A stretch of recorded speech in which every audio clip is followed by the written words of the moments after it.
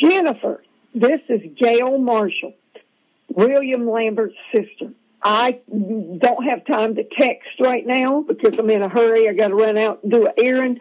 But he just called me. William Lambert just called me, my brother, and he said the doctor called him, the cancer doctor from Duke called him yesterday, I think it was. I don't think it was this morning, and told him that we've already let you know about your pathology report for your lymph nodes, that they were all clear.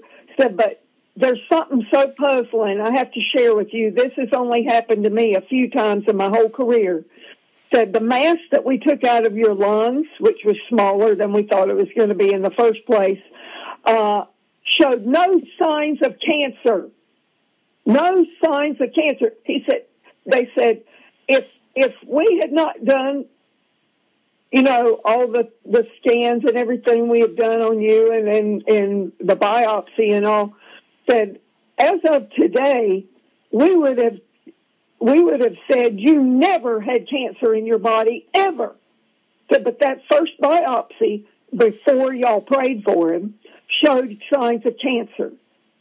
Said, but as of now, all the pathology reports that we have show that you have never had cancer. Now, I had to call and tell you that. You can put this all over the internet anywhere you want to. The doctor told him all of our tests as of today, except for that first biopsy we took before y'all prayed for him, says you have never had cancer in your body anywhere. Praise God. I just had to tell you, I got to run.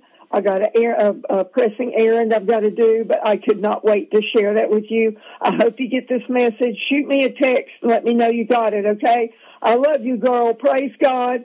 I can't stand it. All right. I love you. I'll let you go. Bye-bye.